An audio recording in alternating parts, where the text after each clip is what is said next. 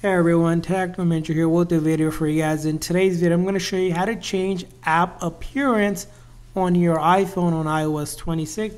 So let's get started. So if you want to change the app appearance, first thing is just simply long press and hold onto any app on the home screen. So I'm going to long press and hold. The key here is long pressing and holding. And then a menu like this will pop up that will allow you to edit your home screen. So I'm going to click on edit home screen.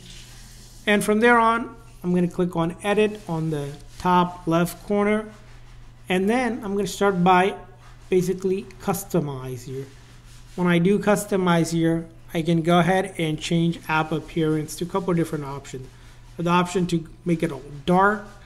I have the option to make it clear, like a transparent one, or I can add a tint to it as well. So there's different tint options, and then as you can see here, how the intensity of that tint you can also adjust, and then you can also adjust the size.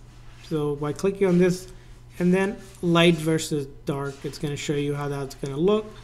And then you also have this setting as well, and just to show you, and then you have options to basically select to your liking. So once you're done with the option that you like, for example, right, just tap out of anywhere, and now as you can see here, I have changed the appearance of apps on my iPhone.